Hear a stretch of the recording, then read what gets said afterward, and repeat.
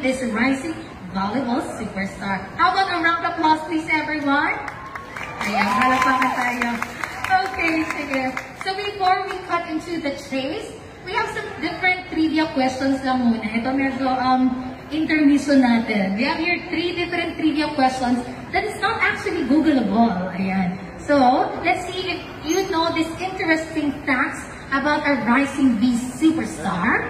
So first, did you know that Deanna is good at music? So, parang hindi, ako lang pala yung okay. Everyone knows it. Okay. Yeah, actually, she got it from her dad. Can you guess what instrument she likes playing? Okay. I think everyone knows it. Yes. She plays the drums. And yeah, kind of a rock star on the other side. So see, Deanna is actually good not only in volleyball, but also on the music side. Also, second, Deanna Wong's first sport is not actually volleyball at all. Can you guess? Yeah, actually, so basketball is her first love. So yeah, another thing. Third, in an interview with a prod, Deanna said that her favorite food is ramen. So, is there anybody here watch that episode? I guess naman, since you know the answer. Alright. But, when asked between siomai and ramen, Deanna's still favorite food is siomai tag-tres. So, which according to her is classic and can't be beaten by any food.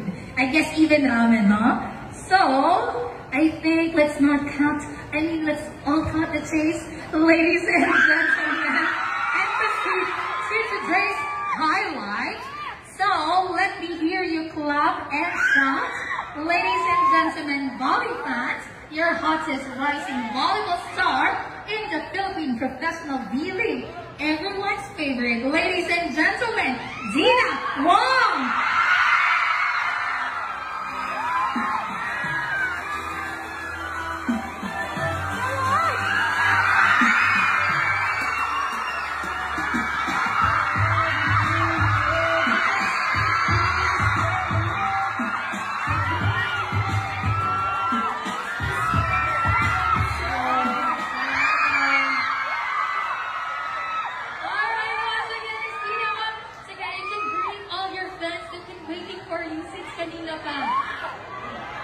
Hello, good afternoon.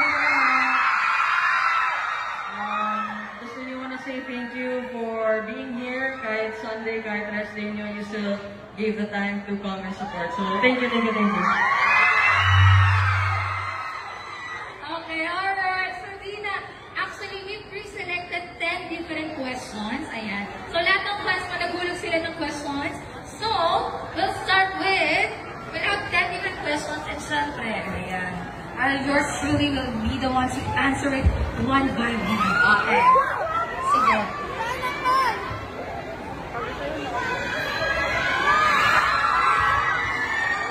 Okay, so I'd like to call Althea Sabuk. Okay, sige. Please join me. Let's ask your question.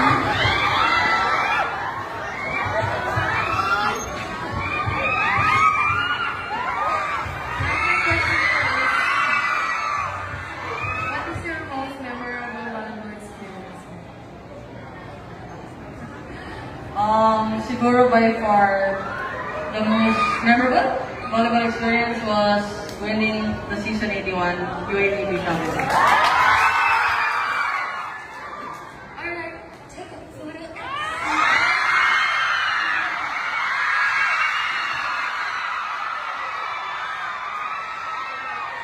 Thank you so much.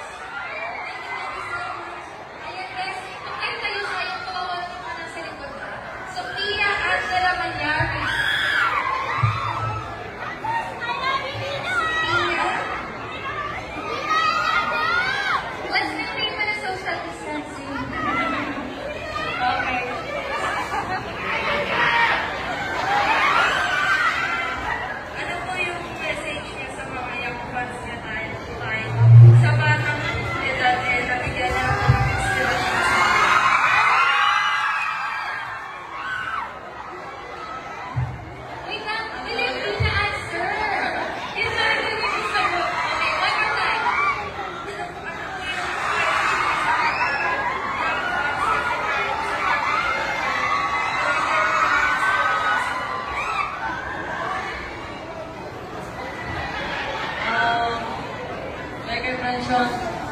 sobrang maraming salamat sa lahat ng sumuporta. So, being an inspiration to all of you guys. So, thank you. Gugugma.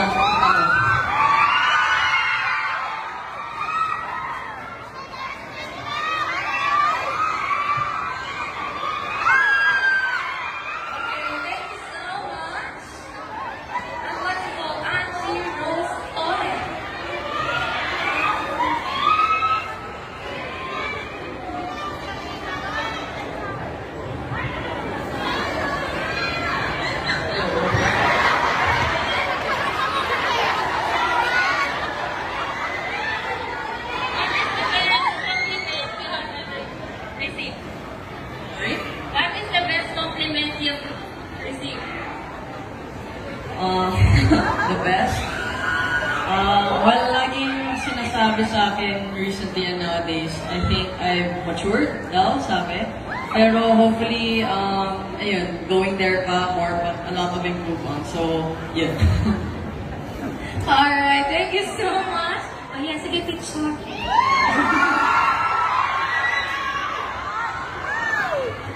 Okay, thank you. Thank you so much. Okay, Louie. You have Louie?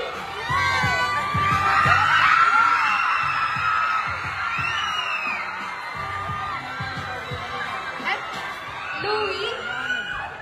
Okay, alright.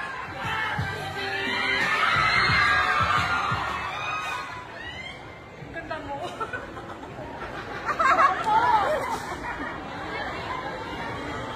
If not volleyball, what other career should you consider?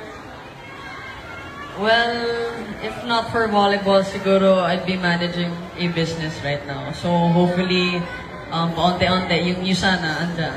So. Oh, okay. So, come on, sige. So, Deanna, you're not a volleyball player. Could have been more on the business side. Alright, thank you so much. Ayan. Okay, dear, thank you. Answer next, we have Jawahar Ambao.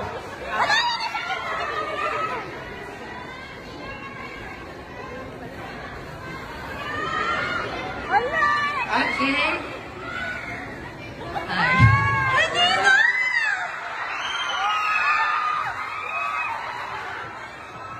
Kung merong pagkakataong mag-artista ka ba? Sorry? Kung merong pagkakataong mag-artista ka ba? No.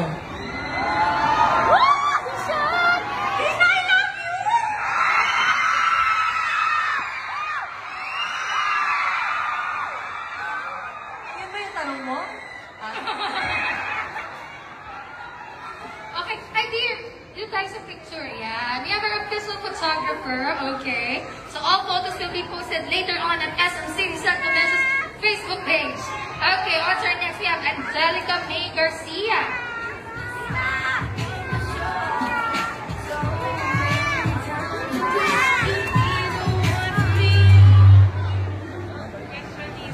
Ano pong motivation mo para gumaling lalo sa paglalaro? Motivation? First and foremost, parang, I get motivated with God, syempre. And that comes next to my family, syempre, for whatever I'm doing, nagsusupport naman sila sa akin. They're really proud of me.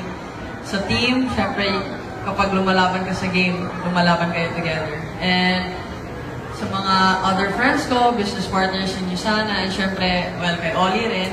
And sa lahat kayo. So, lahat ng fans, thank you so much. So, kayo rin yung isa sa... Alright, that was nice and sweet, Deanna.